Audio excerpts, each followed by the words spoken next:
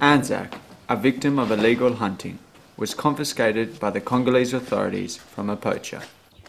Anzac was then transported to the city of Brazzaville before being sent to the Jane Goodall Institute Tchimpounga sanctuary for care.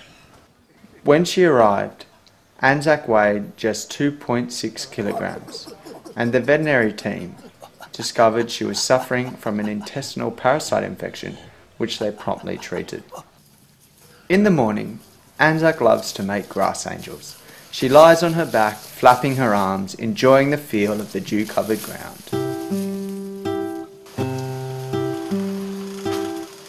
Anzac now enjoys a second chance thanks to the Jane Goodall Institute.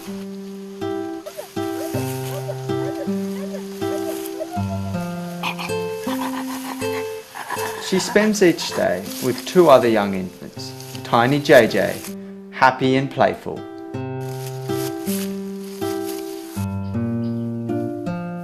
and Zola, curious though still liking to stay close to mum. JGI caregiver Antoinette is now one of Anzac's new mothers. Her years of experience and gentle nature will ensure these small babies feel safe and protected. Zola and Anzac observe all the sounds and movements around them. Each day is an adventure, full of mysteries to solve. The footsteps of some passing caregivers frighten them, and they quickly retreat to the security of Antoinette.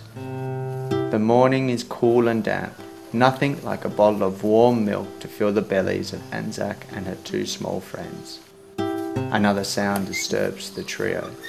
This time, it's Lemba and her two friends who are on their way to the forest. They travel in a wheelbarrow, already too large to be carried by their caregiver, and they enjoy the ride along the bumpy road there.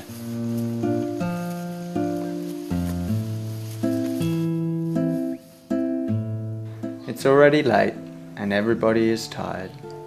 Tomorrow will be another day full of new adventures at Tchimpounga. It's time for a final bottle of milk and a good night's sleep.